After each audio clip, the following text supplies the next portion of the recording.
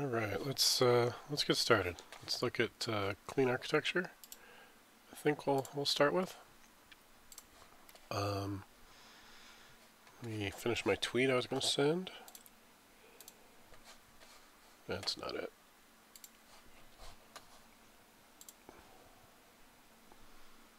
Must be on that tab. There we go. Let me put Chatty somewhere. Hey, Shady Naggy, how's it going?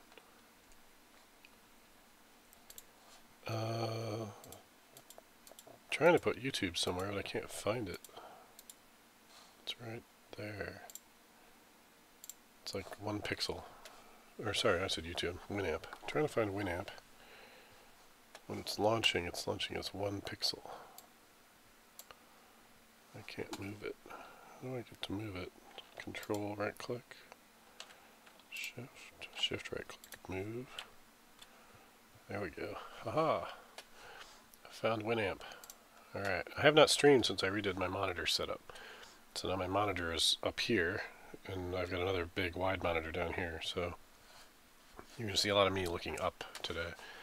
Alright, let's go find... That wasn't what I wanted. No, where'd you go?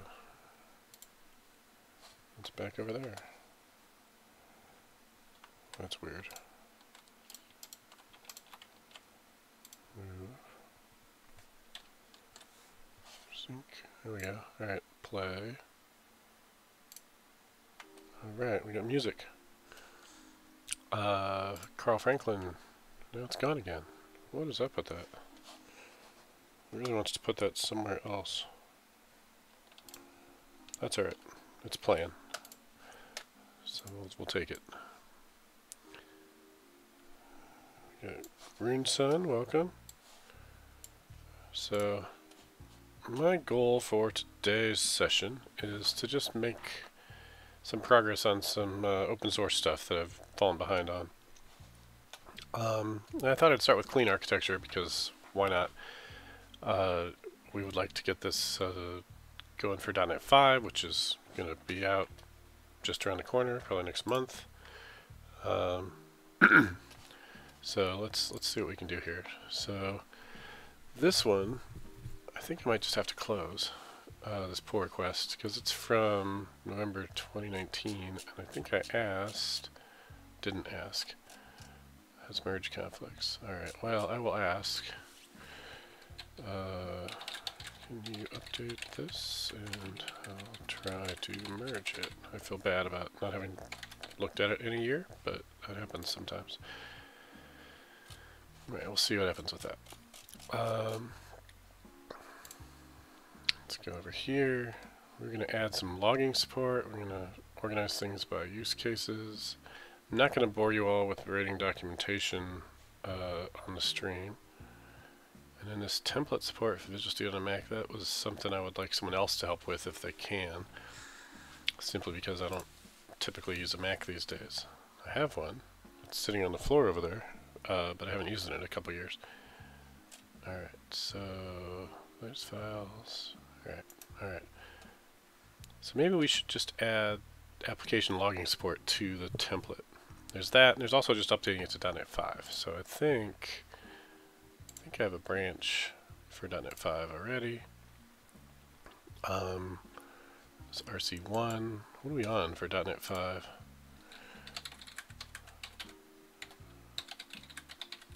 Did Release Candidate 2 ever ship? There's one it. I think that's it. So unless Release Candidate 2 comes out sometime real soon, I think we're still good there. So I want to work on the .NET 5 one, and we can add logging to it, perhaps. And then when we merge that in, when .NET 5 ships, then we'll have that feature as well. So let's do that. Alright. So I've already got it running over here. And if we look at startup and see what do we have, let's just make sure that we can build and we get all the tests. And we're already on .NET 5. It's an update.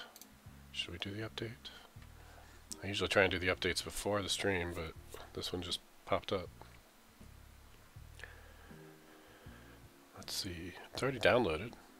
Shouldn't take too long. I'm gonna do it. I'm gonna look at this thing with without Visual Studio real quick while that goes on. So here's my source control. Just pop it up in PowerShell. PowerShell. There we go. And we're on .NET 5. Let's do a git pull. Let's do a .NET build.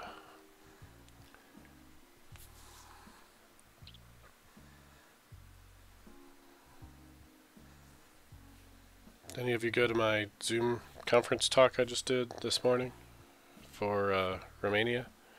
Maxcode Innovative Tech Talks. I was talking for like an hour and a half straight, so I still need to rehydrate. Alright, what? Visual Studio installer is telling me that I have to restart, which I'm not going to do. Alright, but that worked, and so that means we can do that, but that won't probably open it up in preview. So let me just force it to be preview. Really? Setup requires a computer. Oh man. Alright, well maybe I shouldn't have done that update. Visual Studio is usually so good about that. Okay, fine, we're doing code. VS Code today. Okay. So, we ran it. Let's make sure the tests work. So we're going to do a terminal. PowerShell's fine. We're going to do .NET watch test. See if that works. Really? --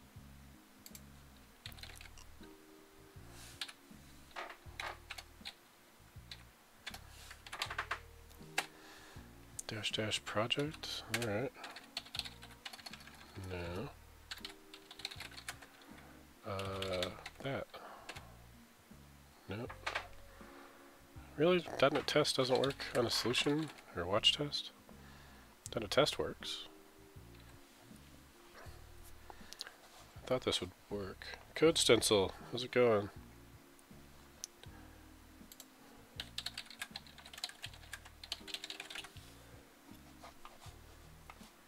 Yeah, I don't want that, and I don't need that, and that's that. Alright. Using .NET Watch for continuous testing. .NET Watch, detect that I'm in a solution folder. Yeah, wouldn't that be nice?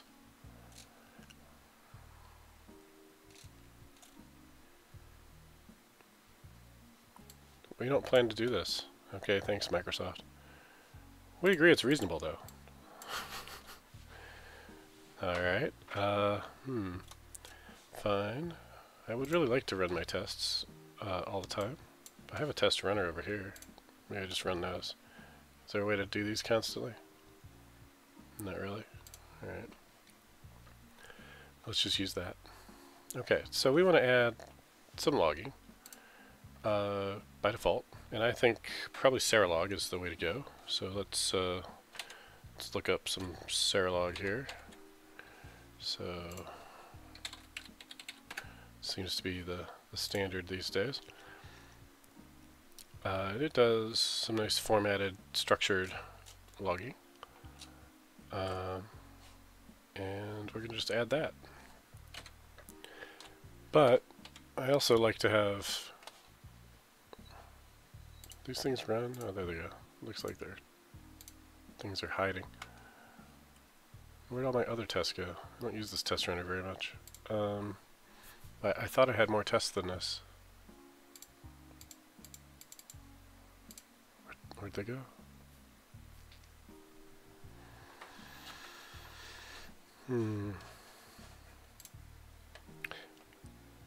Van Auskebro.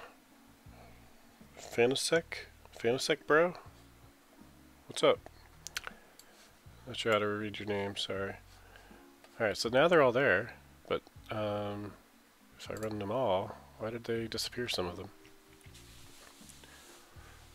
Alright, well that's testing again. Maybe it only shows me failures? What is this thing doing? Like, okay, here's 2 of your tests. I got rid of all the rest of them for you. That's not really what I wanted. Alright. The test passed though, that's the important thing. So let's go look at program. Yeah, let's do program. Program CS. Let's look at that for logging. We got a logger right there. Logger, iLogger. Okay. Configured logging here is adding console to the built-in logger, but we're not using Serolog. So if we want to add Serolog, we should go look at how to add Serolog. So adding Serolog to there. TLDR, right, okay. Blah, blah, blah, getting started. Add the package. Alright, let's do that. In fact, since we're using VS Code anyway in the console, let's just do it with this. Which is not usually how I would do it in Visual Studio, but we're not in Visual Studio because it wants a reboot. So in here, we're going to go to source, and I have my web camera set up between my monitors, and it covers up the very bottom line of this window, so I can't quite see what that says. We want to go cd web, and that's where we want to add this line. Alright, so if we look at what it just did, we'll see that it's here, and it's right there. Serolog. Alright, so what's next? Now we want to initialize it in program.cs. So in program.cs it normally looks like that, and we want to do this stuff.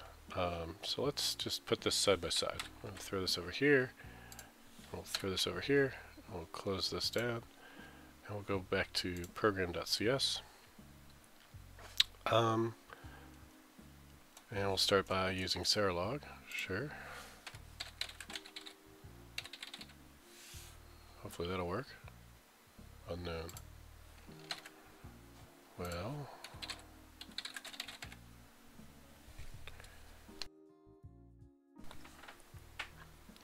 that worked. What do you say now? Anything? I don't know. It should work.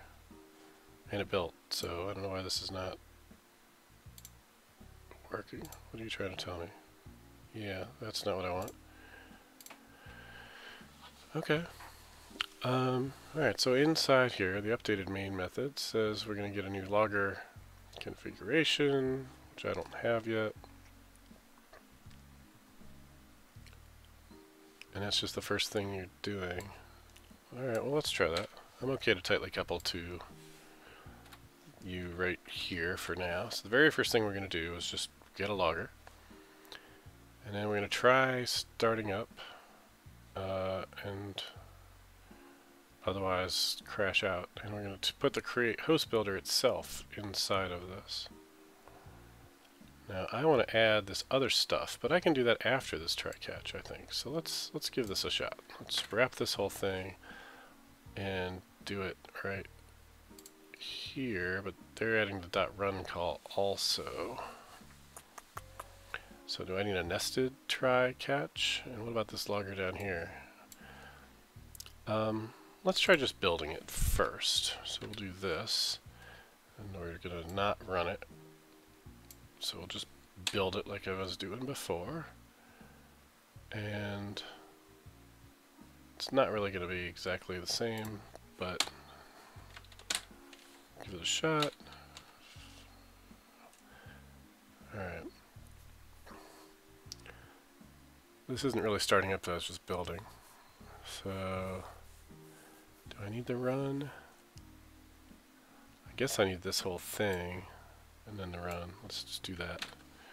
So there's my build, and there's that, and I need this host. Where'd my host go?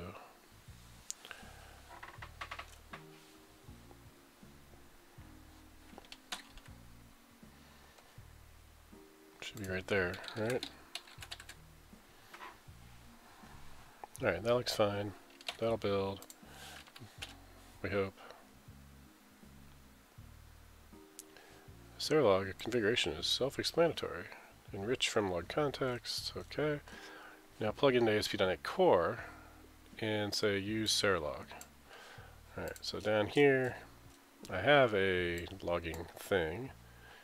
Configure logging. Create host builder. Create host builder. Defaults. Create default builder arg. So you want to do use Serlog very first thing. I can do that.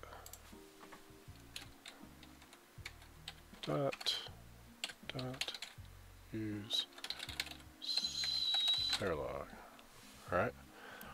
And then startup. Okay, so then I probably don't need this anymore. So let's ditch that just to see what happens. Just comment it for now. Webbuilder.use startup. Now it'll just be that. Right? That looks good. Code stencil. How long will it take you to build this CA template from working source code? I want to compare the time with how long it will take for a code stencil to build a stencil similar to templates. What is a CA template? Oh, clean architecture template. How long it will take you to build this clean architecture template from a working... Are you talking about build like compile? Or I'm not sure what you're asking. How long did it take me to build this whole sample? Because that took some time. And I've been maintaining it for like 4 years now. So I don't know. It's been a bit of time over that time. Creating a new template. I did create a new clean architecture for worker services template. Is that what you mean? That one didn't take too long. Like I just took this one and changed out the front end. Tony, we're just doing some open source coding. I'm adding Serlog to my clean architecture template for .NET 5 is the idea. Alright, so let's try and run this. I can't remember if I built it already. I think I did. It built. Alright, so let's run it. And look at that, we got some nice... this logging is already better than it was. I probably should have used Serlog a long time ago, because this is all colorful and pretty. Let's see what that looks like by contrast, actually. So let me kill this. Forget about the actual app running. And we'll say we're not going to use Serlog, but instead we're going to do what we did before here. And let's .NET run that. And I don't think it was nearly as pretty. Right, yeah, so here's the default, logging from ASP.NET Core. It has info for these things, and it's showing you mostly the same data, I suspect. But it's not colored, except for the info here. So, I don't know, I think that's a little nicer. Back to that, do that, break that, run that. Alright, so then over here, like having our strings broken out like this, that's a lot easier to read and see. And I can see it's coming from EF SQLite. And the URLs are all blue. It's a lot easier to find. We can run this. There's our app. Alright, so overall I'm pretty happy with this out of the gate. Having the times stand out as purple here, that's pretty nice. Fail to determine HTTPS port for redirect, that's fine. Yeah, for some reason I'm not using HTTPS, but I probably ought to be. Wonder if I can configure that while we're here. Alright, creating a new template, 30 minutes to an hour, code stencil. It'll probably take me about an hour to make a new template for clean architecture to target a different front end. So right now, if we look at the code here, this web front end is obviously ASP.NET Core. I have another one that I did, and I think it probably took me about an hour the first time. So if we go to github.com, like Ardalis, so we search for clean architecture over yonder. There's a clean architecture worker service one here, which incidentally probably needs updated to .NET 5 as well. But the only difference, if we look here, you're not going to work, are you? Alright, fine. The only difference, if we look, now you're just all messed up. There we go. Here, stop it. This thing's been bugging me today. It doesn't want to work. Maybe I need to log into GitHub.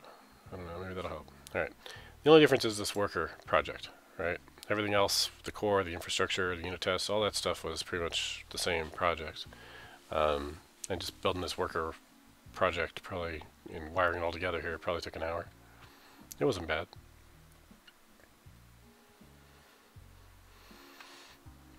All right. So there's that. There's logging. What else can I do with Serlog? Let's go. Let's see. So ASP.NET Web Builder. I'm doing that. That's right. Okay. Here's what it looks like. Yep. That's what mine looks like. Cleaning up the remnants of the default logger. There are a few spots that traces of the default logger remain. Right. So we got to clean that up. This can be removed. Logging. Okay. Let's do that. So over here in app settings, there's this logging section. No longer. Bam. Alright, what else you got? After cleaning that up, the community looks like, yep, okay. Serlog is covered with Serlog settings configuration. Writing your own log events. In program CS, we use log class directly. This works well. Yeah, where did that starting up thing end up anyway? It was just right here. Info, starting up. Okay. Alternately, you can consume the iLogRFT interface from the framework via DI. Serlog implements this interface so the results are identical. Right? So this is the ASP.NET Core Framework iLogRFT, which I'd really rather wrap, personally, but let's see how many logger instances I have in here anyway. I don't think I have a whole lot.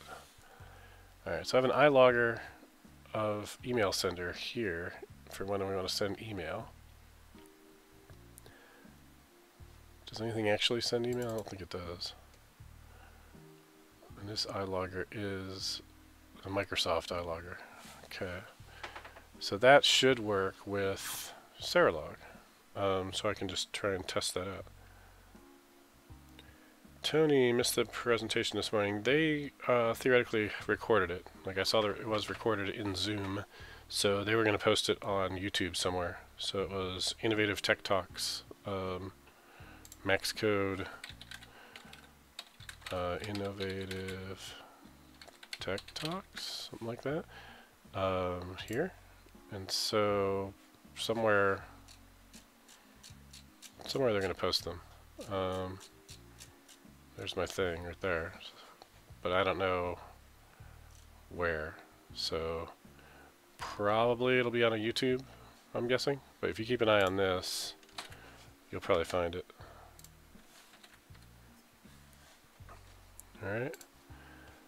Alright, so my controllers don't have loggers. Maybe they should.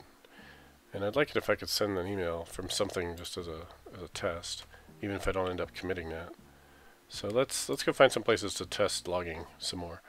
My controller, my home controller, why not? Let's add a logger to it. Constructor, take some parameters, like an iLogger of home controller, logger. I like the underscore prefix. You're not going to let me rename it though, are you? I don't need the this. So I know it's on this. Alright. And then you're going to say that. That's not what I want to say, but we'll say logger.log.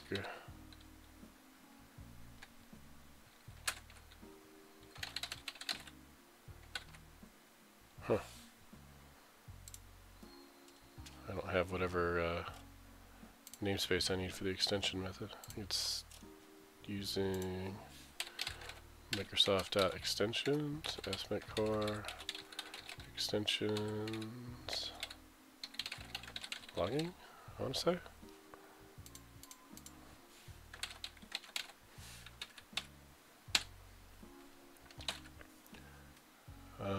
Alright, that looks right. So instead of hi, we're going to say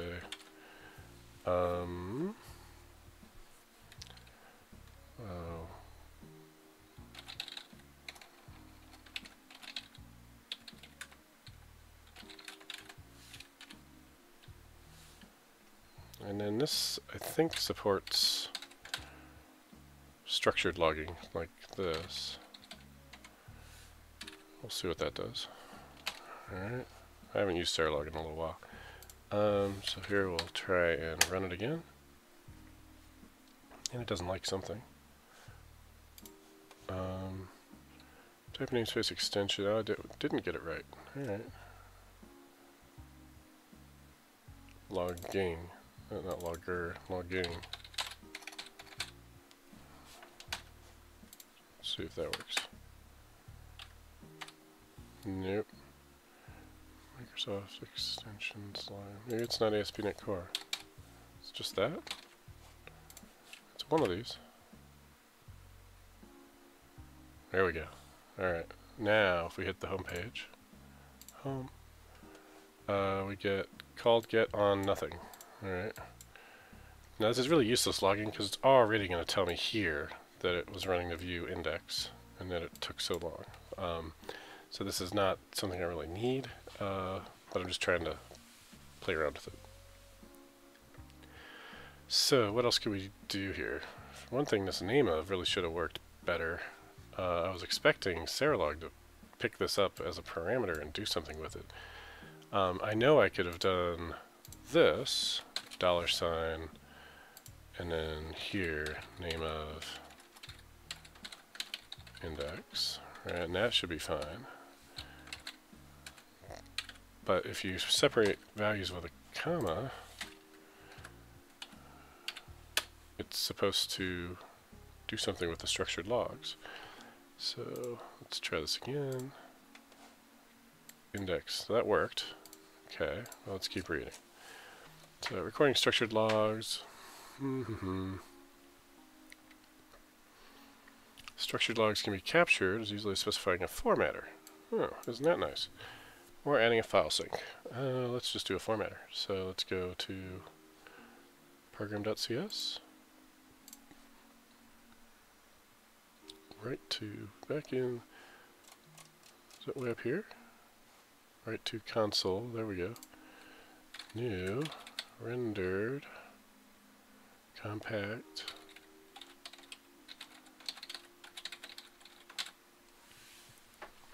okay. These options suit many environments.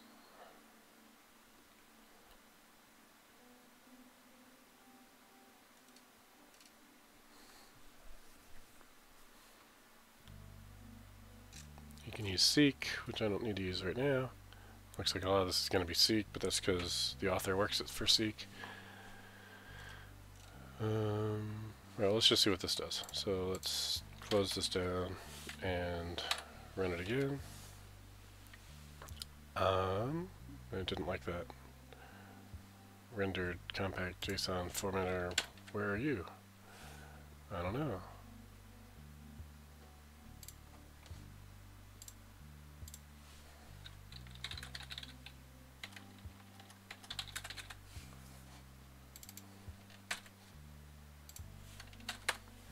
Visual Studio would probably help me a little better.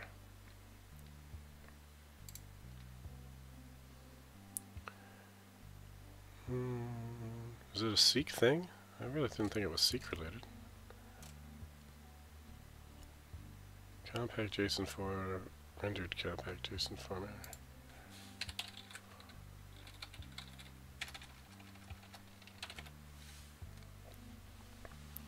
Serolog formatting compact. Do I need that? Probably. It's got 4 million downloads. It's by Blumhardt. Called get on action, name of index. You like that better, Kabazi? What would action be? Oh, I see what you're saying. Okay. Called get on what? No, I don't see what you're saying. The action name is index. Anyway, I think I need this. I'm not seeing that it's dependent on, or that Serolog is dependent on it. So let's just copy this and paste it here to add it.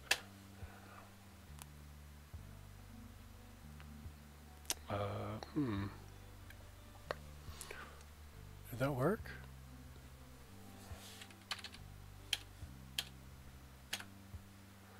Nope.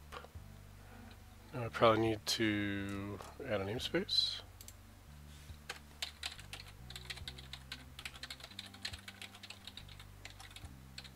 See if that's the one.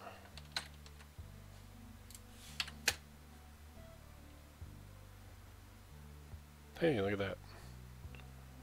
Okay, so that's not at all what I expected to see, though. Because now it really is just formatting everything out as JSON. Executed command. Here's some JSON. Great, thanks. I think I liked it better before. So, in that case, let's not use that. Let's use... what are my options?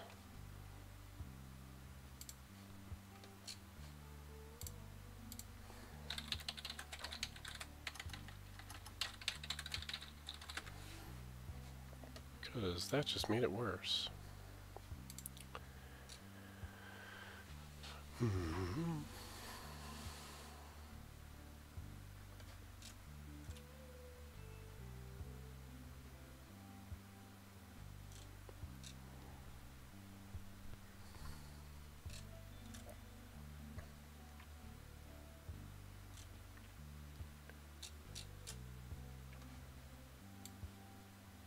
Alright.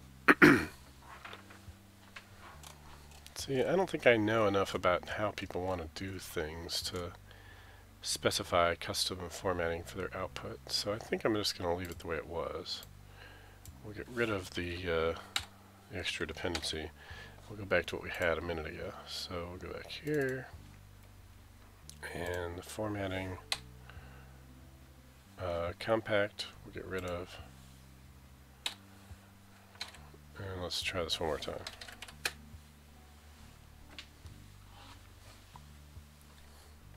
I don't know why Octatree is misbehaving.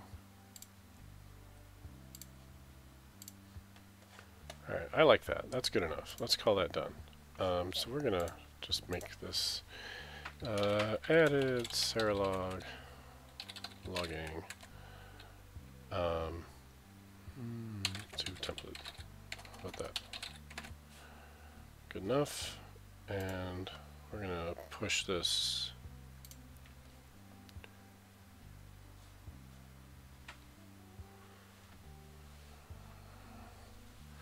How do you pick the meetings, conferences that you want to speak at? Lately, I've been so busy I haven't been reaching out to them. They've reached out to me. So in this case, they reached out to me and invited me, and I was like, all right, who else is speaking? And they said, here's who we've got. And I was like, yeah, okay, that sounds like good people. I'll give that a shot. So theoretically, in a normal year, you know, there would be other considerations like where is it and how busy am I and are they paying for travel or things like that. So the Max Code people I've never worked with before, but they have a they're in, I think, Romania, I want to say. Like I really ought to know this because I literally was just speaking there, but they are in, well, their stuff says the Netherlands, but they're not in the Netherlands. I'm pretty sure they're in Romania. And it would be cool, like I've been to Bulgaria a few times to speak for a DevReach conference, and it was great. Like it's beautiful. My wife and I went a few times. There we go, Romania, yeah. So I would love to go to Romania sometime. I've never been to Romania. But with virtual conferences, it's not quite the same. So, you know, I was here, and it was pretty amazing that I could teleport to Romania and give a talk an hour ago, and now I'm back here streaming from my basement once again. But that's the magic of the internet. So, under normal times, I would ask where is it and things like that. Conferences are really different when they're all virtual, right? Like you don't get that interaction, you don't get feedback from users as you're speaking, you don't get the chance to network with speakers that you're buddies with. Like there were 4 other speakers on these tech talks this week. I haven't talked to any of them, didn't see them. They gave their talks remotely, I gave my talk remotely. We were never together. Whereas with a real conference, if I see who's going and it's like, oh yeah, Richard and Carl from .NET Rocks are going to be there. I love hanging out with them. That adds to my appeal. That adds to why I'd want to go. And then why would anyone speak at a conference, right? Like, what's in it for you? Well, I mean, you've got ego. Like, hey, you could speak at a conference. That's pretty cool, right? You've got marketing. If you're independent or you have your own product or company, like I have my coaching mentoring services, I have Pluralsight courses I want to promote. There's marketing benefits. So giving talks has marketing benefits because I'm reaching people that maybe have never heard of me before, and they want to go watch my Pluralsight course, or they want to hire me to come train their team. So at that point, it's a question of, well, how big is it? How much benefit marketing-wise is there? Well, here's this conference we've never done before, and you're our first speaker that we're thinking of, and maybe we're going to get 10 people. Well, is it worth my time to do a talk for 10 people? I don't know. Is it going to be recorded? Maybe it'll get more people later. But if it's a big, well-known conference, and I know they're going to get hundreds or thousands of people, then yeah, that's a lot more appealing from a marketing standpoint. And some conferences will actually pay you. Like, some conferences pay you just travel, right? Some conferences will pay you something for speaking. It's pretty rare, but it does happen. Mostly in-person conferences that have a fairly expensive attendee cost, like if you're paying $2,000 or $2,500 per attendee to come to this event, it's more likely that speakers are going to get some kind of compensation. If it's a community event where the speaker or the attendee cost is maybe $100 or a couple $100, then probably the speakers aren't getting paid, right? And maybe they're not even getting travel. But it's a different style of event, right? Nobody's trying to make money off of it, so it's all fine. So I don't know. I hope that helps. That's kind of what goes into my thinking. And then I have a bunch of things I like to talk about. So if it's a talk that I've given before and I like to talk about, then I'm more likely to want to do it. If a conference comes to me and they're like, hey, we really want you to do this thing on this topic, and I'm like, well, I don't have anything prepared, and I've never given that talk before, then it's a harder sell, right? Because I'd have to do more work to get that together and be able to do it. But sometimes that's how I decide I want to learn something. Like, I'm going to commit to doing a talk on this new topic I've never done before at your conference in 6 months. Now I need to really get my stuff together and learn that so I can be ready. John Calloway wants to know if I would talk at his meetup in December. Well, how many people are going to be there, John? What do you think? I'm probably free. Time zones are another consideration, right? So if you're in the US, I can probably make your time zone pretty easily. But if you're in Australia or Asia or something, and somebody wants me to speak at their conference, either they're going to be at an inconvenient time or I'm going to be at an inconvenient time, and that can be an issue too. Yeah, there's a lot of things. Tony Davis says, additionally, practices like event storming are very impacted by virtual, and that's definitely true. It's hard.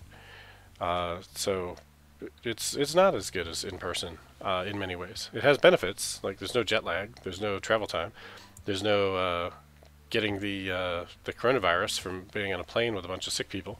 So there's all that, but yeah, I miss in-person events definitely. John Calloway, yeah, I'm probably fine to do a talk at your meetup. Hit me up. Tell me a date. Tell me details, and we can make that happen. All right, so I just need to pull request this thing. No, I don't even need to. I just committed it right to the branch. So if you were to grab the .NET 5 branch, you would have logging now, and that means that I can go over here, and I can say, hey, add this. And it was fixed. I don't even have a PR for it. So fixed via Serlog support added to .NET 5 branch. Close.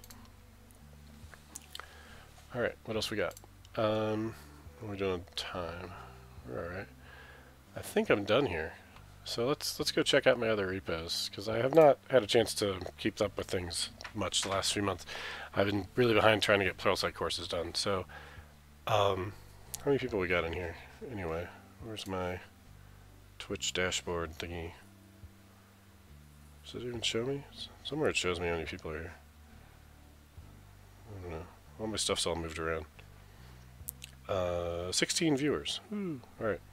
Cool. Glad to have you all. I don't think, I suspect if you're here you know about my Pluralsight courses. So I do have a new one on Rules Engine that you could check out if you're interested.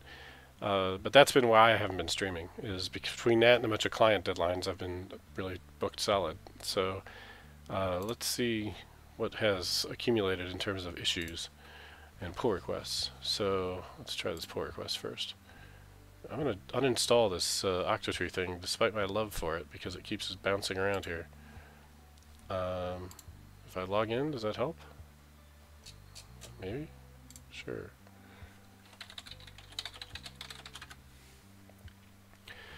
DDD question in regex live. Okay.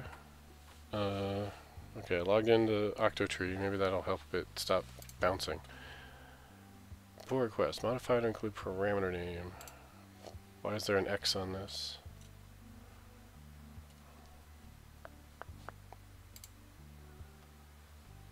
Test failure.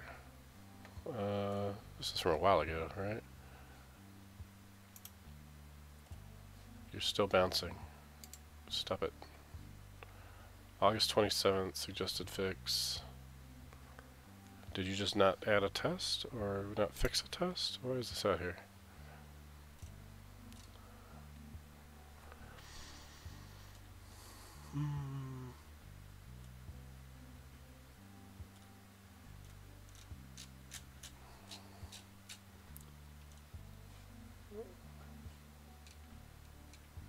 This is really hard to tell what happened here.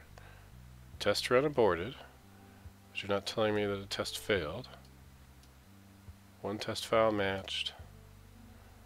Framework ASP.NET Core and Core App 2 was not found. Need to install the appropriate framework. Alright, so did I change something about how I build these? Really, Octotree, I'm going to uninstall you. That's annoying. Let's try the build one first. It's on 3.1. That should all be fine, I think.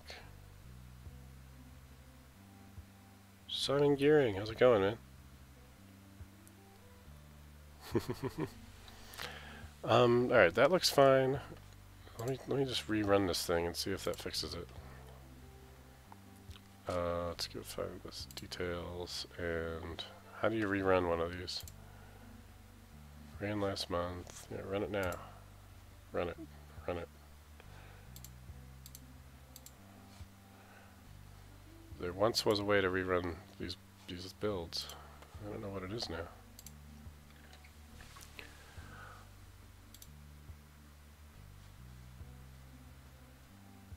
Alright. It's .NET Core. .NET Core. There's no way to run a build in GitHub Actions. What's up with that? Am I blind? Somebody tell me if there's a way to rerun this build.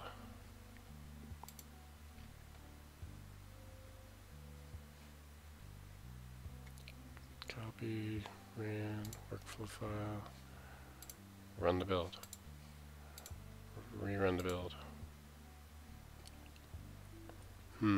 See, if I can't rerun the build, I can't do anything with this thing except try and run it locally, right? I have to set it as a trigger. So, what is a trigger? Is there a trigger I specify for on demand?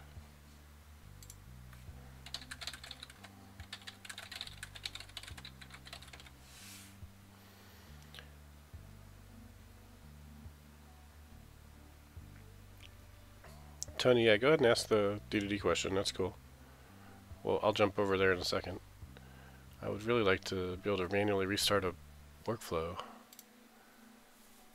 That would be nice. So you can add a commit, but I don't want to add a commit to his fork of my repo. It's not possible to restart that. In the upper right hand corner of the workflow you can do this. No, you can't, because it's not there. Rerunning a workflow.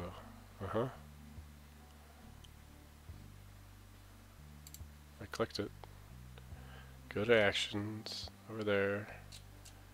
There's your thing. Now on the upper right, rerun all jobs. List of workflows. Okay, let's see. Pretty sure I would have seen that over here. So go to actions. Go to my workflow. This one. Not there. Go to all workflows. Still not there. Go to this one. Still not there. Pretty sure it's not there. Pretty sure GitHub lies. Yeah, we tried all that. Okay, in the upper right corner needs an additional trigger in the YAML. Okay. Right, I believe you. Tony's going with regex.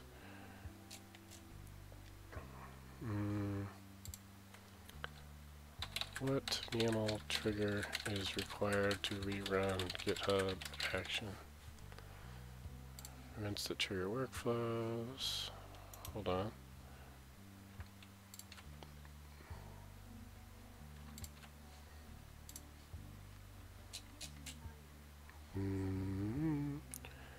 Okay, on a build failed from the docs, run the thing with rerun all checks. So if your run did not fail, you have to trigger something that your thing triggers on, right?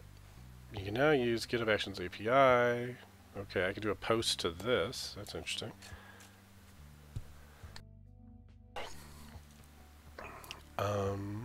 Those are all not useful. I want to know every time a commit is pushed, right? Manual trigger with workflow dispatch. Okay. You might consider from July of 2020. Yeah, that's recent. On workflow dispatch, do these things. Alright, so I need this. Is this what you're thinking of, John Kellaway? Manual events. I think that's the same thing we're talking about. Looks like it, yeah. Okay, well, let's try that. So I'll come over here, and we'll go to code, and we'll go GitHub. I don't know if this will show up in his branch, though, because he doesn't have this build in his branch, and I can't commit to his branch. But on workflow dispatch, branches, can I tell it to do his branch? Or can I tell it to do PRs?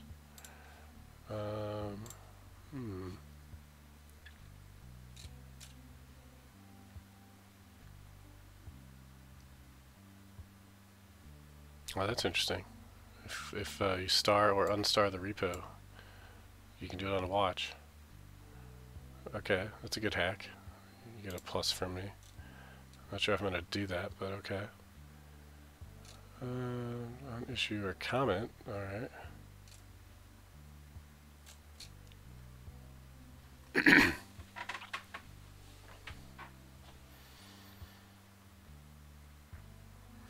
Right. Okay, they're talking about a different thing, like manually deploying to production, which is not what I'm going for. Yeah, you're still using Azure DevOps. Azure DevOps has got more features still. But GitHub Actions is catching up fast. That's where things are coming from. So publish on workflow dispatch. Fills multiple workflows. Under workflows, each with its own trigger. For instance, a workflow that builds and runs tests on every push and pull request, and another that's triggered manually publish the artifact. Right, so you get that one, you get that one. Maybe I just need a manual build. But I still need to specify which branch it's going to do, I think. Which is unfortunate. I guess just do branches master there again. Maybe it'll pick it up because it's in a PR to master. Well, we'll see. Let's go back to pull requests. Maybe I'll just merge it and then the thing will work. Hey, there we go. Updating the branch will definitely get the build to go again. I should have thought of that.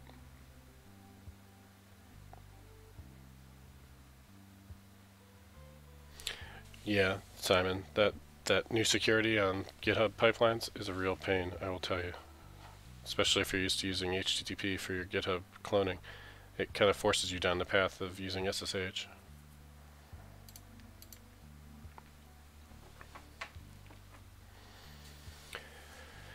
iOS 14 picture-in-picture is really nice for watching this on mobile. Cool. What's the picture-in-picture? Are you seeing... You're doing whatever you're doing, and then you see my picture-in-picture is the stream? Like, you're not seeing two pictures from my stream, I assume.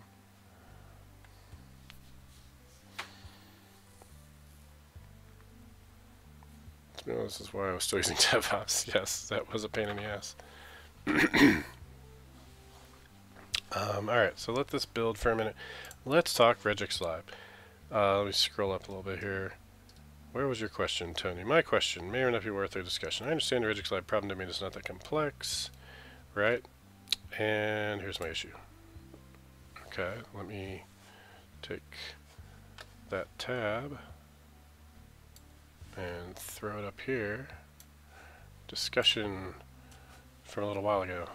Alright. Domain model for regex lib. And Tony says we've got authors, we've got users, we've got expressions, we've got reactions, and your question is going to be, how do we do aggregates with this? Previous thinking has been revised. Previous thinking was whether authors and expressions, how they owned one another. So the root of this question is going to be, where do we draw the lines for aggregates, right? One of the rules you can use for aggregates that's described here is that when you delete an aggregate root, it should delete everything under it. And so the question would be, if we deleted an author, would it delete all their expressions? And yeah, I mean, if they owned those expressions, if they had a copyright on them, then yeah, it would probably delete all their expressions. And also, if we deleted a user, would it delete all of the reactions that they had left on the site? Probably, or perhaps I would go through and you know, swap it out and say, like, you know, anonymous user 123 made all these reactions, just if I wanted to keep them.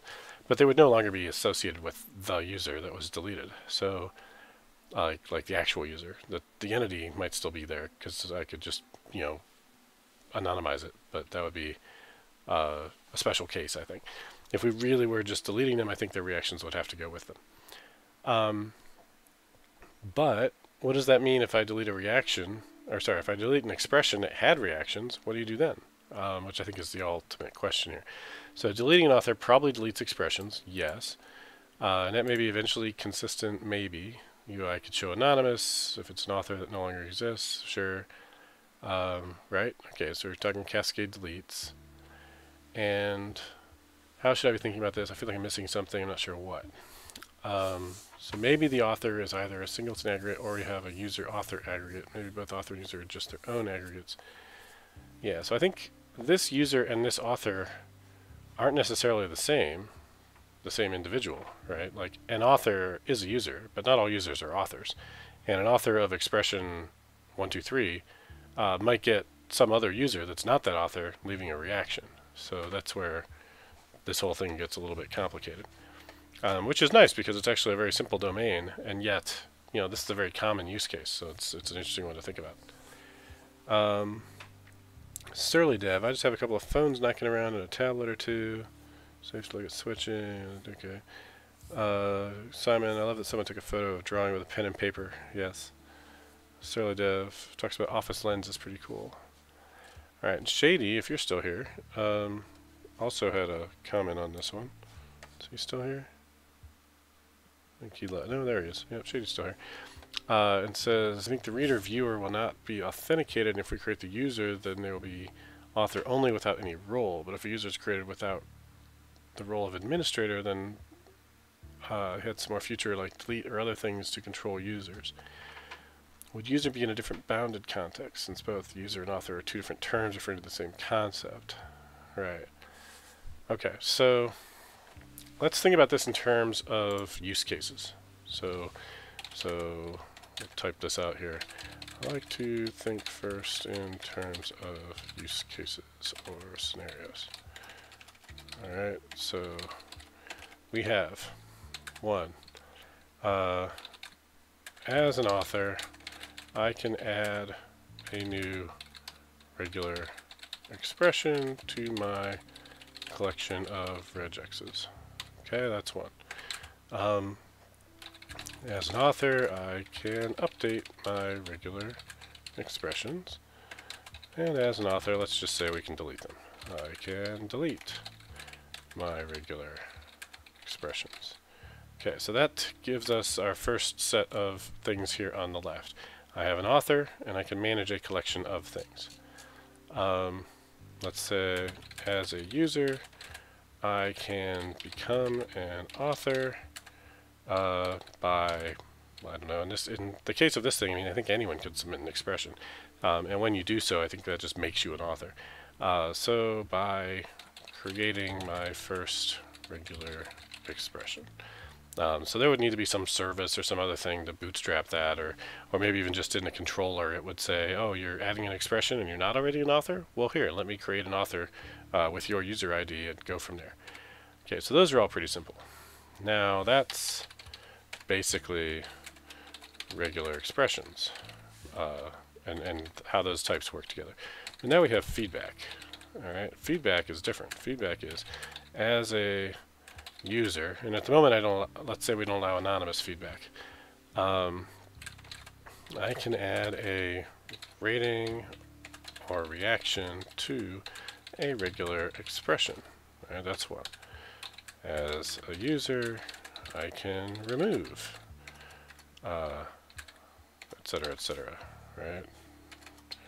Same thing. Let's do that.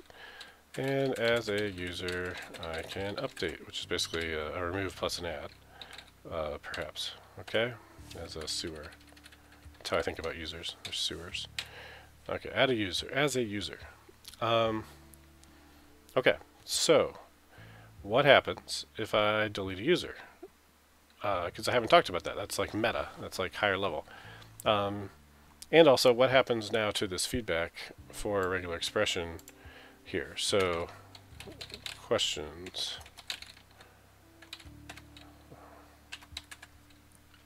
Let's see, design questions.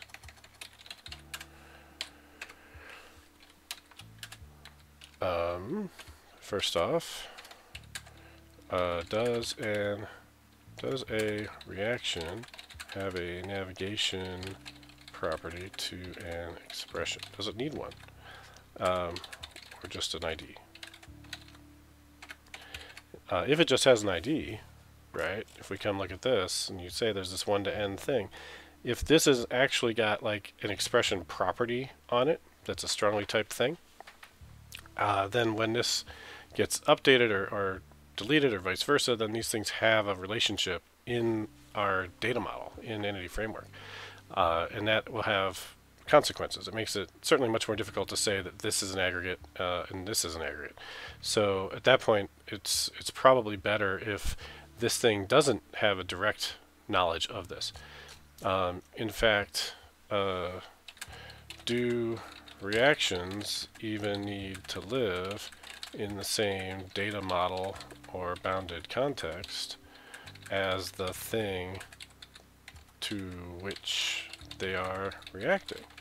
All right, at the end of the day, all a reaction needs is a user ID to say who's reacting and some resource ID that in this case is an expression, but it could really be anything that they're reacting to. Because I could build a reaction system that uses these users and reacts to blog posts, forum posts, Stack Overflow answers, whatever it might be, in addition to or separately from regular expressions. So at that point, like, does it make sense to just say, you know, maybe feedback is a separate BC or microservice even? And what does that mean for our design? Well, obviously, if this thing is that separate, then you can't have consistency between the two systems typically, directly, right? You're going to have some kind of eventual consistency, and the feedback system is going to be bounded from the expression system. And we can achieve that without having an actual microservice and without having separate everything, right? We can have that same design all inside of one assembly or one solution. Okay, so what should happen to a reaction when its target, let's say, is not there, is deleted or missing, right? You'll have these orphaned reactions. Is that a big deal? Do we care? Well, when would that ever matter, right? Like, when would this matter? It's orphan data, but it will never be shown anywhere. You know, clean it up on some batch process if you need to with a batch process periodically, and you know, leave it alone. That would be one approach to it.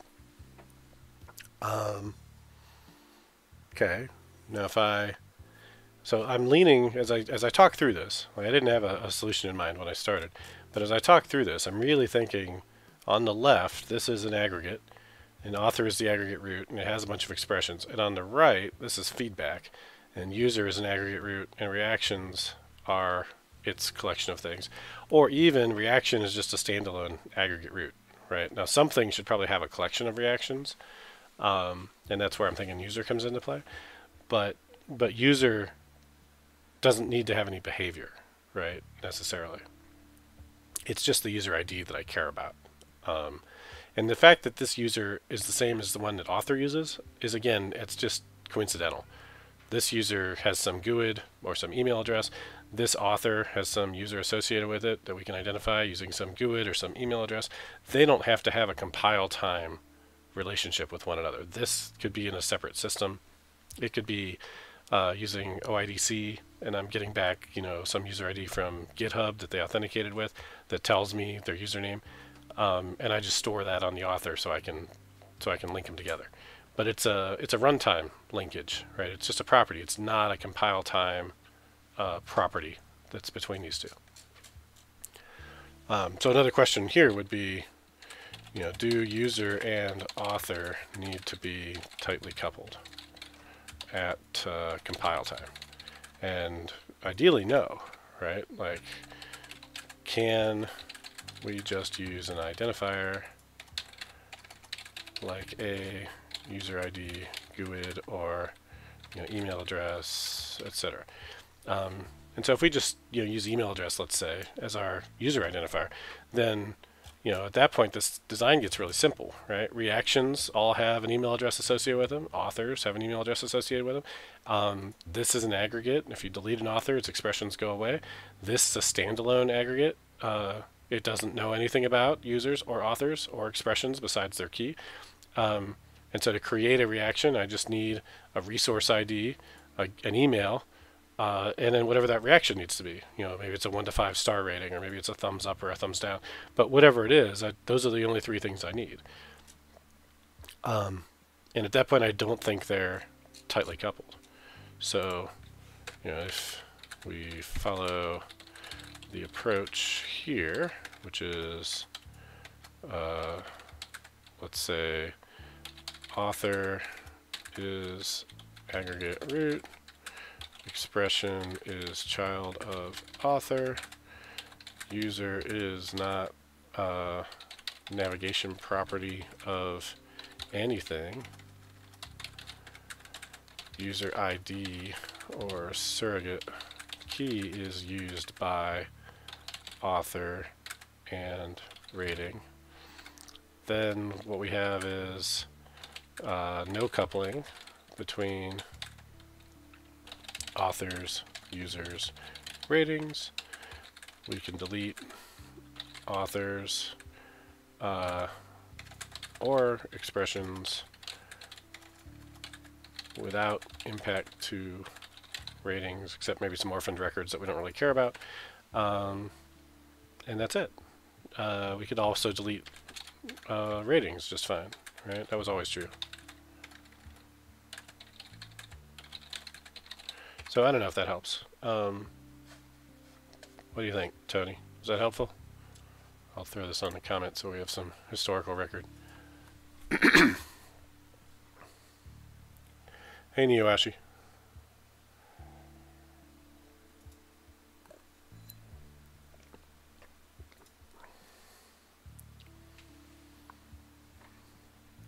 I put you all to sleep. Nothing?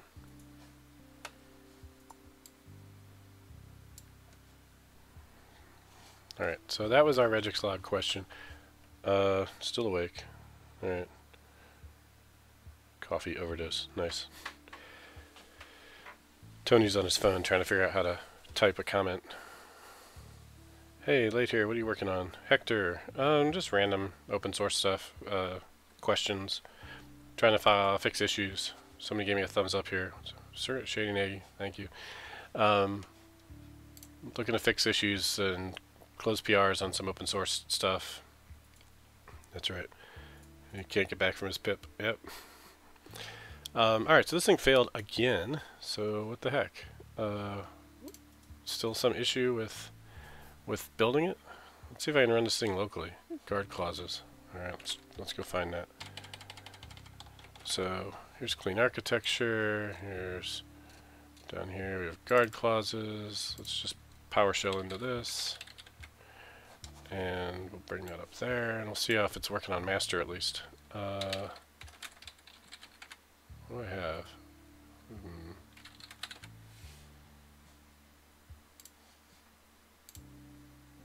What am I doing here?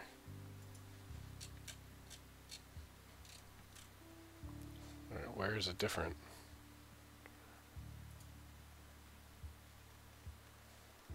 All the way up here? That? Is that it?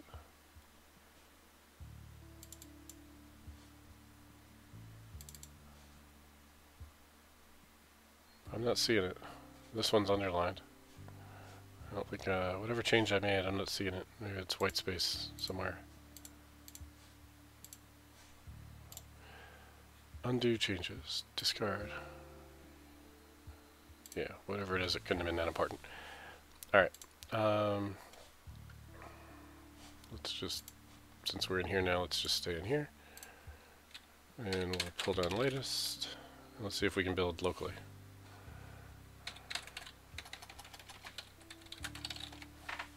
Alright, build. Yep, case closed. Alright, good. Alright, guess what? We don't build locally either. That's not ideal.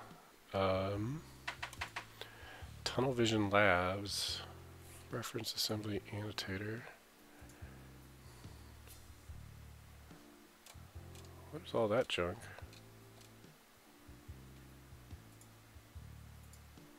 I wonder if I need a what is it called? Global JSON to tell it to use a different version. Because I'm using this version, which is maybe not going to work. Yep, you do. Yeah. So let's do that. Let's create a new file. Global.json. I hate these things though, because then you gotta get rid of them once the thing comes out of RC. Let's go over here, and maybe when I check this in, it'll fix his thing as well. Global.json 3.1 SDK. Need to do. Show me an example. There we go. How about that? That looks good. Or even that would be good. Let's do that one. Alright, so back to here, paste that in, save it, and try now. Yay, it builds. Alright. Netcore App 2 is out of support and will not receive security updates. Alright, that's good to know, I guess. Let's just push this thing out there and see if that helps at all. So, add global.json for 3.1 SDK. Do that. Push. Not only do you eventually have to get rid of them, but you have to update them anytime vs patches, and therefore patches.netcore. Yeah, it's annoying. Yeah. But, having done that, let's see. Ardalis regex lab, we're done with that. Rerunning, we figured out some things with that. Don't need that. Don't need that. Don't need that. Don't need that. Here we are. Let's go back to this pull request.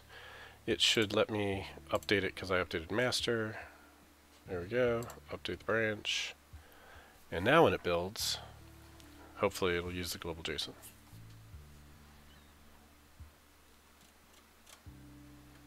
I didn't update this thing to use .NET 5 though, so that shouldn't fix this. We'll see.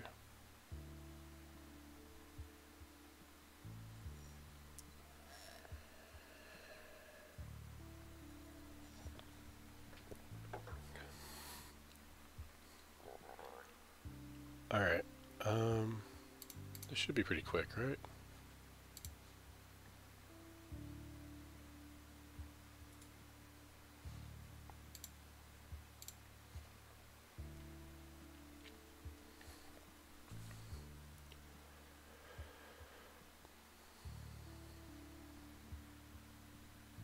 There we go.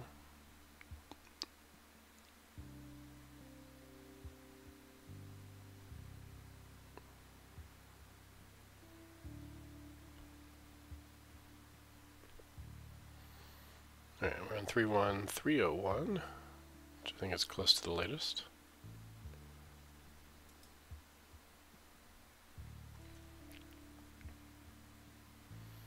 And this guard clauses package is tiny, so it really shouldn't take too long.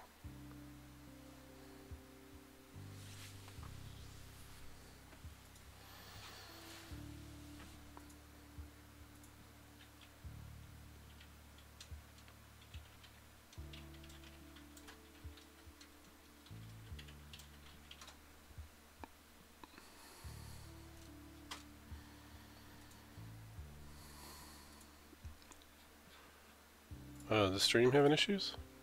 You guys hear me? I'm still here.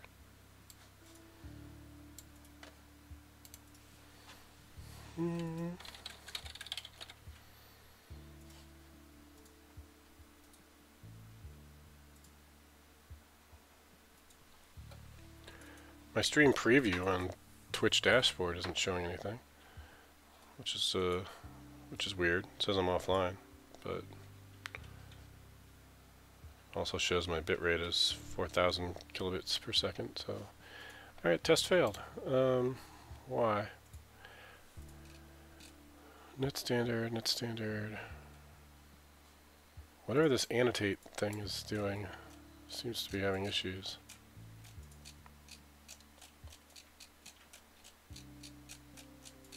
It's a lot of stuff.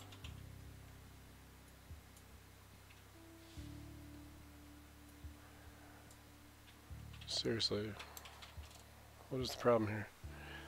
Test run aborted. Test run for that one. Build completed. Start test execution. Process A is not possible to find any compatible framework version. Netcore app 2.0 was not found. Following frameworks were found. Alright, that seems like something I should be able to Google. And do I have to just update everything to 3.1?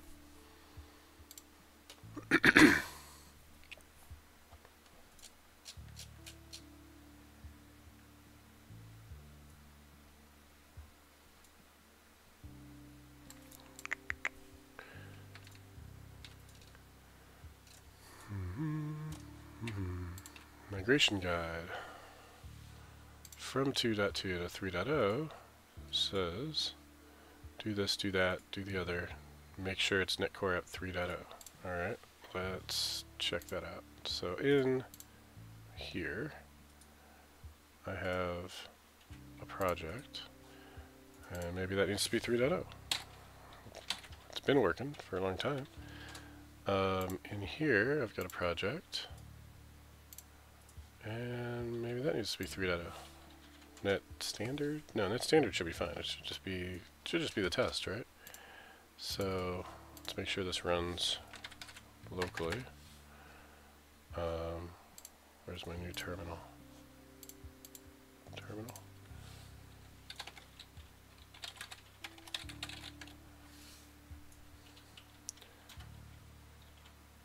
I'm still here. You guys hear me fine. Isn't that version no longer supported? Yeah, apparently. It's been warning about that in the YAML logs for a while. Who looks at the YAML logs? Come on. Alright, so... Did this work? Why am I in there? I'm down here. Alright, build failed. There's more than one package download of NetCore app ref. See the annotate reference assembly version to annotate nullability information. What is that? NetCore app 3. Alright, let me see. If I just go back to... Well, I can't do it with 5. Me, because YAML means my damn build keeps not working. Well, my build's been working up to this point, but now I do have to look at it. I agree.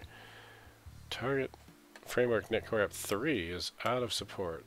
Okay. But you're not just telling me it's out of support, you're telling me it won't even build.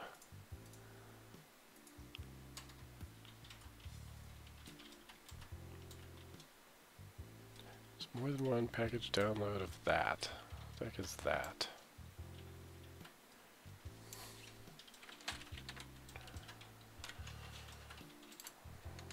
What are we doing today, they asked? We're fighting with GitHub Actions, just like every week. Yeah. There is more than one. I want to see my actual error. Oh, it is Tunnel Vision Labs. Whatever this is.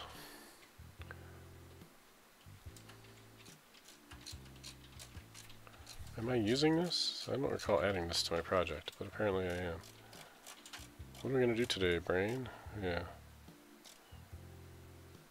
Alright. Remember, CI/CD is your friend and it'll save you time.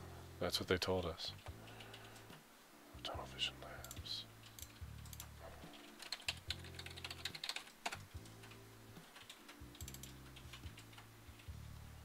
Why is this here?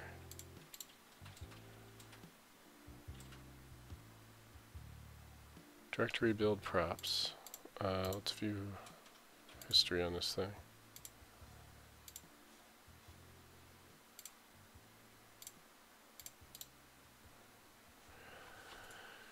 Show file history.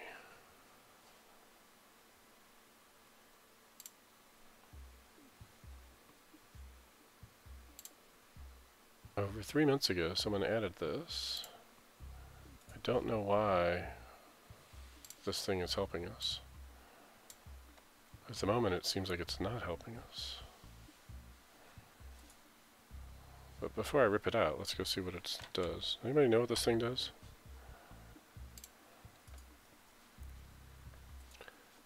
Reference assembly annotator. You should really have a README file or something. IL Weaver for adding nullability annotations. Okay, that sounds important.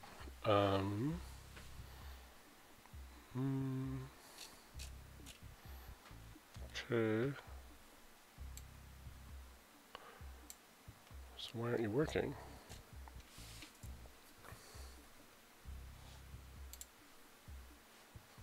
What version do I have you on?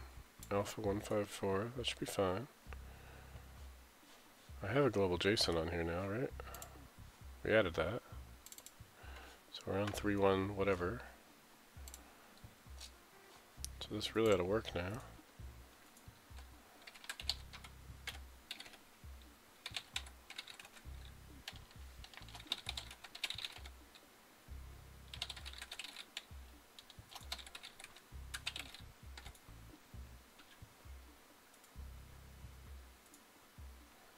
Is that pinky in the brain, Simon? Alright, what comes after NetCore app 3.0? Clean, restore, rebuild. Yeah, that's what I'm trying. That's not working.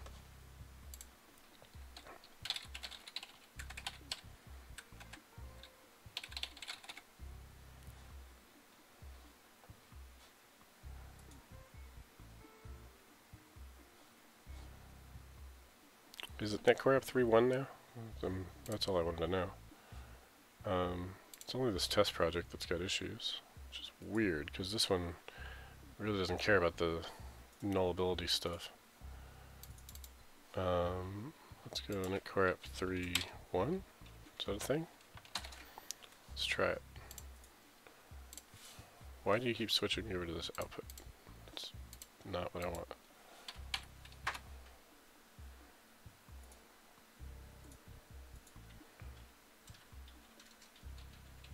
My global JSON's wrong, you're saying? I need to put SDK in something. That's a good call.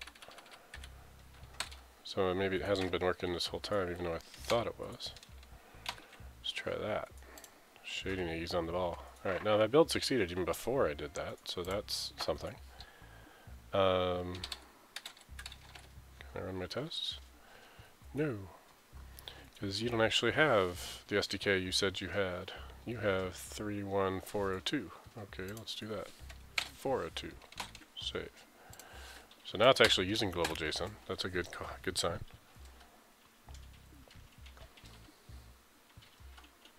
That works. 200 test pass. Alright.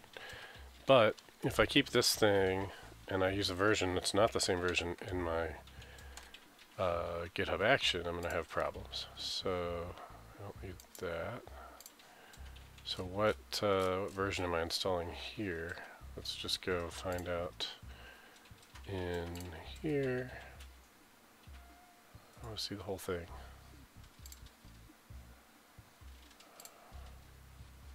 That is really getting annoying.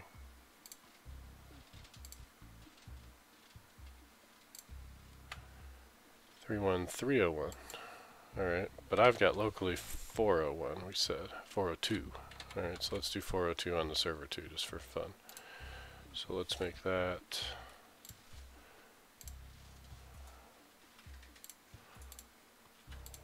Let me edit.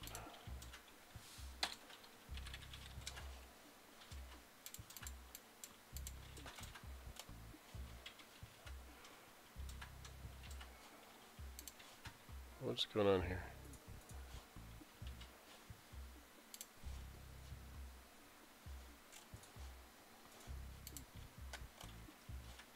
Oh, I need to be on the main branch. That's my problem. Back to master. Now edit. Now 4.02. Okay, commit. Okay, so that's that. This is also on 4.02 global JSON. Yes, I'm able to build, I'm able to test. Let's commit all this. Fixed global JSON, set version, check that. Alright, I wanted to verify this, that's 3.1, that should work. So if I sync this, it should be good. So, let's see. Alright, back to watching GitHub Actions.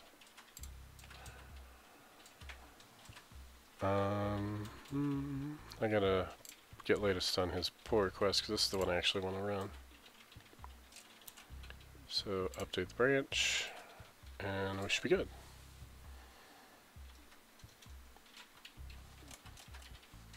Okay, so under actions now,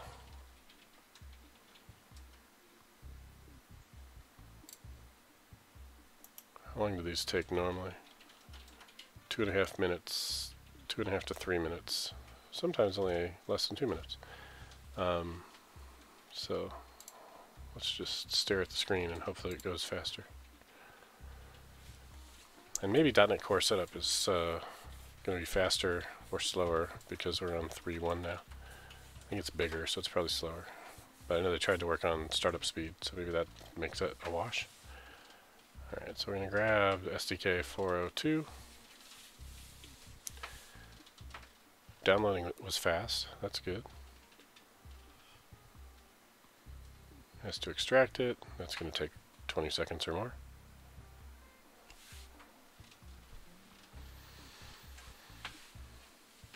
And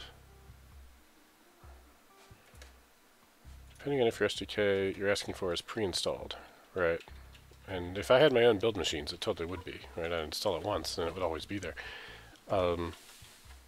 I don't know what's pre-installed on the GitHub VMs. I know it's documented, I can go find out, but I don't, off the top of my head, I don't know.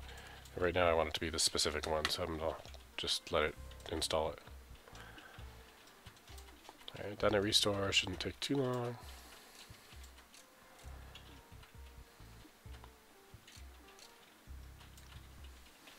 I didn't have any lunch today. I'm feeling like I should probably go eat something.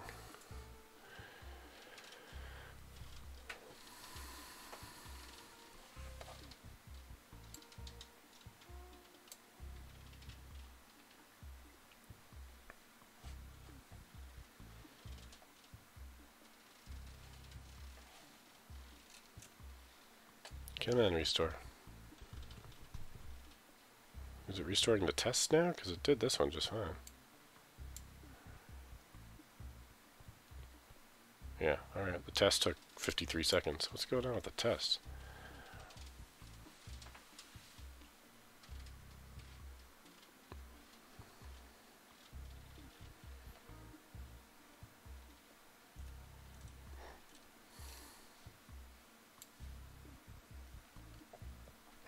That annotation thing spits out a lot of stuff.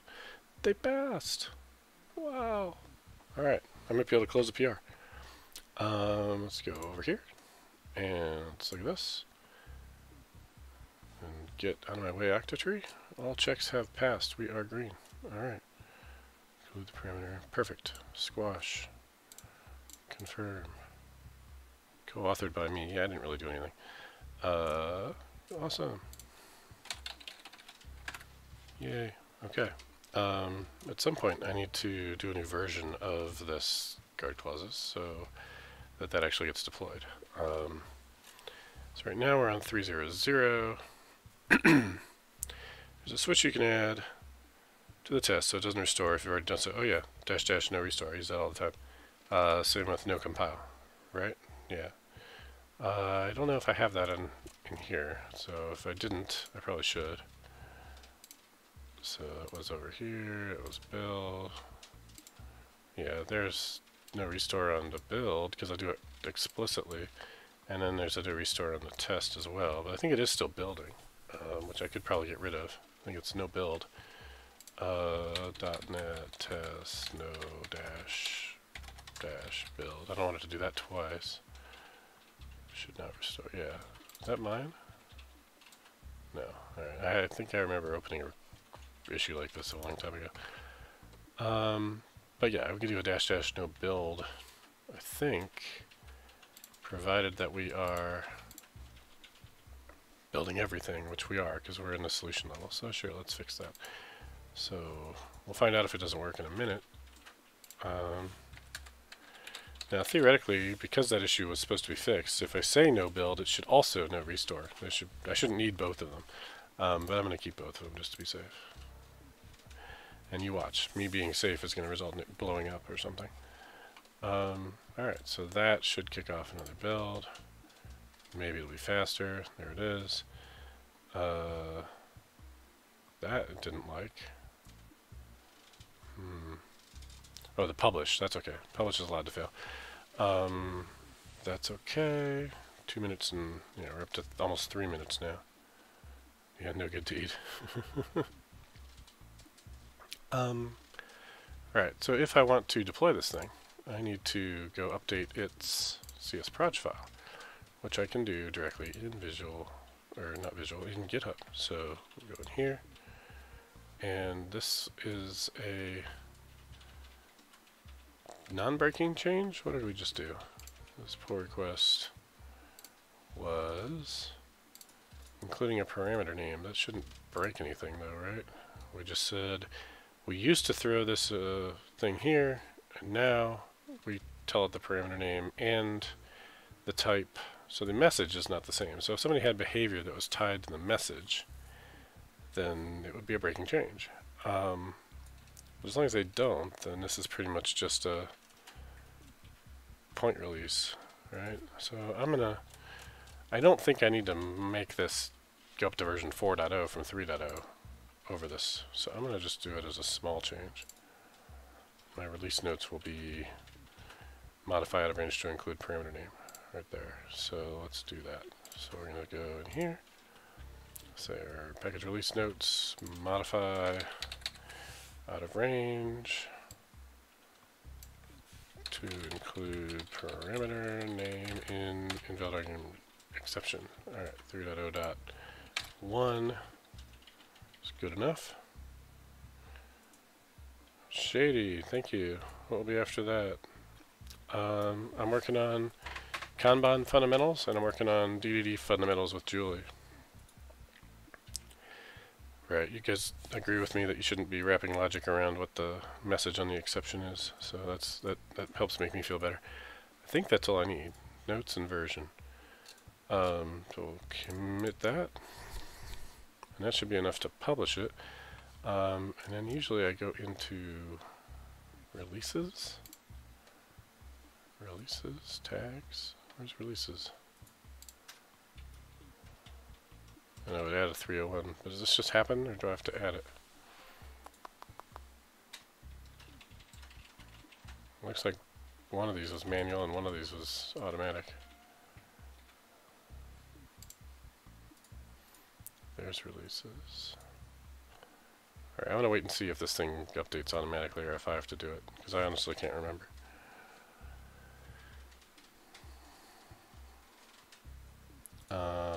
Actions. The publish is going, and the publish is pretty fast, because it's already done all the building, right? Publish, boom, blows up. Alright. That's not good.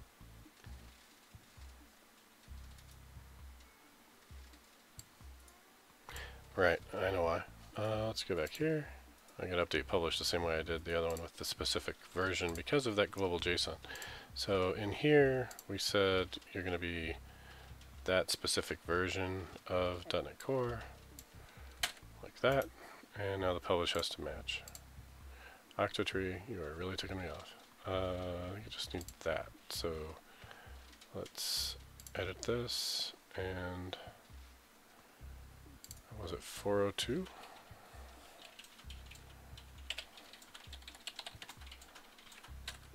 Yeah, 31402.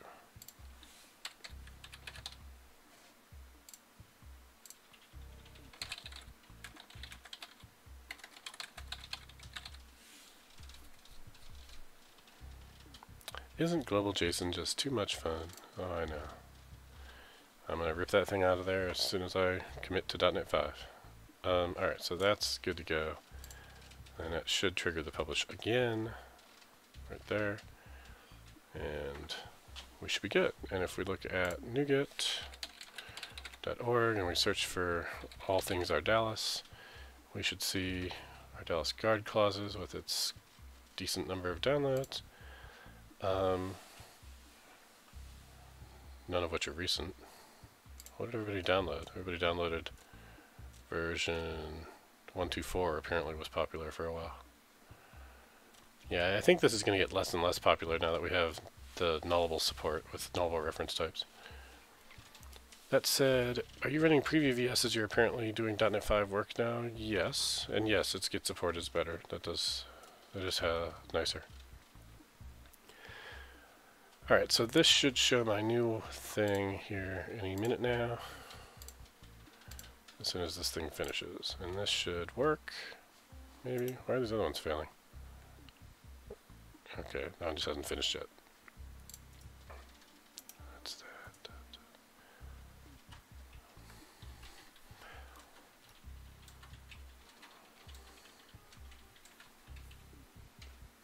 Alright, everything should be green. I have absolute confidence that there's a 50-50 chance that it'll work.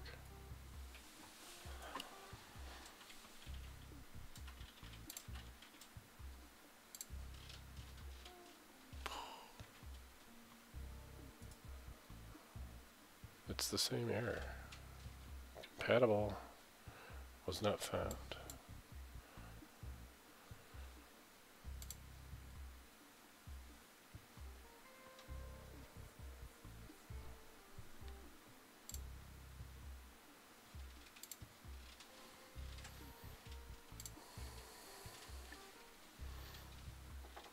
Yeah, I think it was, but I clicked on one that was in progress, but then it showed me the older one. I don't know why it did that.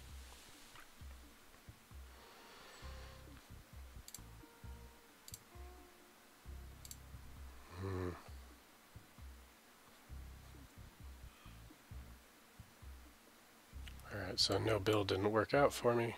Apparently because my build didn't build everything. Done it build. It built all the things.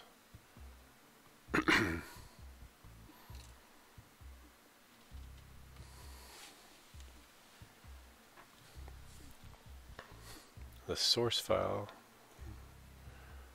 Is that why it failed?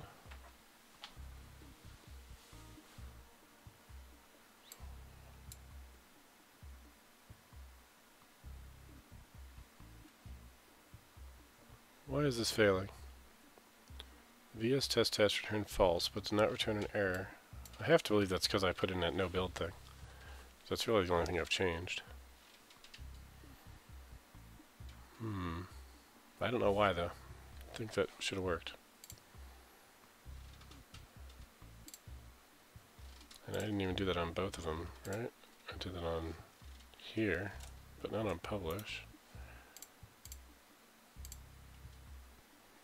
Everything's red. See, there's my absolute confidence being shattered. Alright, so updating publish failed on the .NET Core build. But where's the actual publish thing? Right here?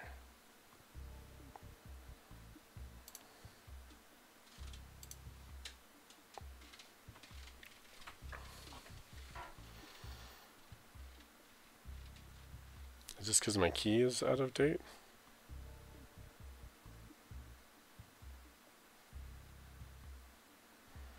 No, you're telling me you don't have a compatible version, which I thought I fixed.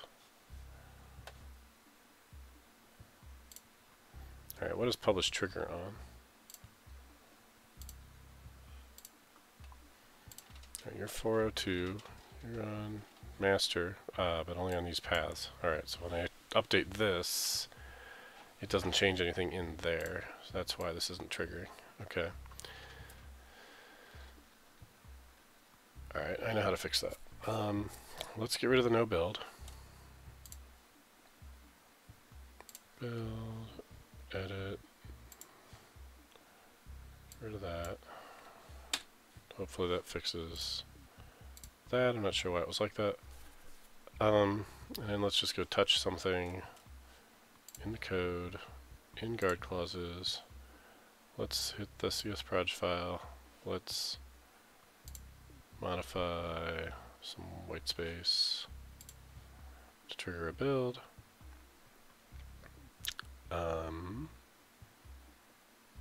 This all looks fine. Modify, include the parameter name. There we go. That's an important change. Commit. Maybe comment why no build is not there, so I don't do this again next time. Yeah, it's probably a good idea. Although I'm not 100% certain that's the problem, so I gotta wait and see if that actually is the issue. Alright, we're back to waiting for GitHub. While we're doing that, anybody have any other questions? I need to wrap this up here shortly because I have some other work to get done. I should probably get some lunch. So probably got about 5 minutes, and then we're gonna see who's online and pass the torch to them. But this is your chance, man. Ask me anything. Ask me to come speak at your user group.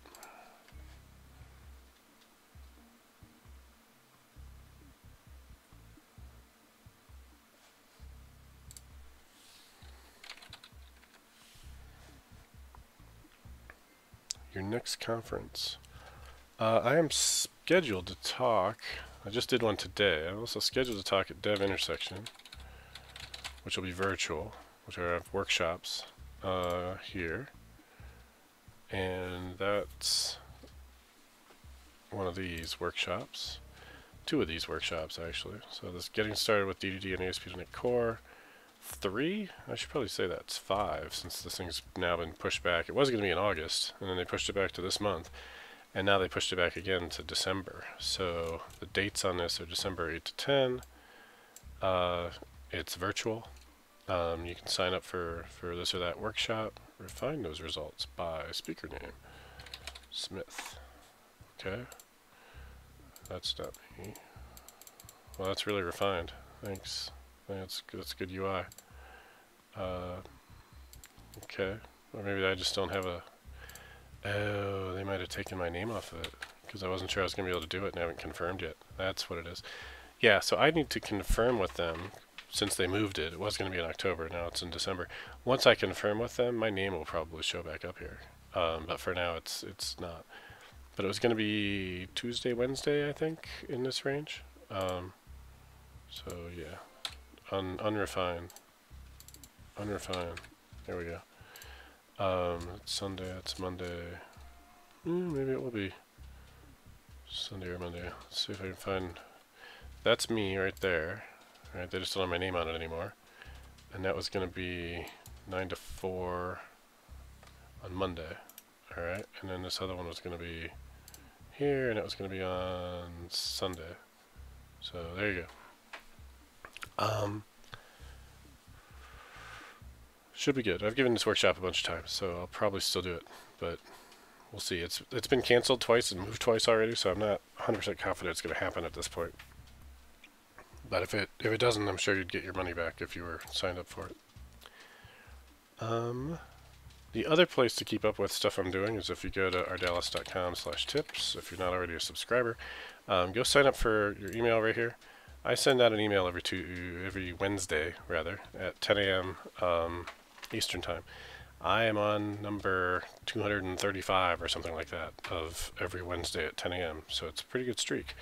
I haven't missed a week yet. So unlike my podcast, where I haven't done a new episode since like June, this thing actually goes out every week, and it includes all my latest Twitch sessions, links to them on YouTube, all my upcoming conference talks, all my latest articles, links to them, all my latest Pluralsight courses, links to them. So, at the bottom of each one of these things, it has that info. So, so if any of you are subscribers and you like it, say so in the text, in the chat. If you don't like it, just tell me why, and I'll try to make it better. What's the plan for your packages in .NET 5? I'm going to try and update them to support .NET 5. I'm expecting them to still have backward compatibility. I don't know if I need to create new versions of them to do that. Honestly, I haven't looked into it that much. But yeah, they will quickly support it. Just like I've already got Clean Architecture is supporting it. That was what we started with. Ooh, look at that. Everything built. We talked long enough to kill time. It's like this watched pot thing, right? As long as we watched it, it kept failing. But now 301 is out there, so that's good. Yay. Alright, so what was I talking about? Packages, yeah. So you'll probably see me working on updating things to .NET 5 on my stream, because this is where I do most of that work, because I try and kill multiple birds with one stone. I get to do the streaming, and I get to do the updating of the packages and the open sourcing, so that's all good. Kabazi says, when doing DDD, if we have multiple DB contexts for different aggregate roots, how do you suggest to handle database migrations? Ideally, you have different databases for different aggregate roots and different DB contexts. I'm guessing you probably don't, and that's why you have a problem. That's just painful, so I would avoid that if you can. This is my best advice. Julie Lerman may have better advice, so you can certainly ask that. She's on Twitter. She's usually pretty good about answering. I suspect her initial reaction is going to be, don't do that if you can avoid it. If you have to do it, it just may be... I think what we have done in the past is enable migrations on one of the DB contexts, one of the projects, but not any of the others. And then you basically have one DB context that's responsible for schema, and the other DB contexts are like just for working with data, just working with your model. In fact, for our original EF6 DDD Fundamentals course, that's what we did, is we had a separate project that was literally all about just managing the schema. Because we did have multiple different DB contexts and different projects all talking to the same database. So one DB context, its only job was to do migrations and keep the schema up to date. you're into the realm of SQL scripts at that point, surely. Well, probably. Like, I wouldn't just commit the migration, but the migrations can be useful to generate the SQL, and then you look at the SQL, give it a sanity check, and then execute the SQL by hand is what I would do in production for real applications. All right, let's go find some live coders. Live coders dev, and go here and hit mute because they're loud. And I don't even know who some of these people are. Let's go try. What is I develop things working on? I've never heard of this person. JavaScript. It's so common, so popular, JavaScript. Clarkio. Oh, he's playing that game everybody's playing. I should try that sometime. Among Us, right? Let's go check out Clarkio. And I haven't played Among Us yet, so we'll try and raid him real quick. So it's been good. It's been fun, everyone. Come over and say hi in Clarkio and see how he's doing if you want. I'm going to raid him real soon now. He's playing Among Us. And I'll hopefully see you next week. Thanks. Start the raid in countdown. 3, 2, 1. Raid.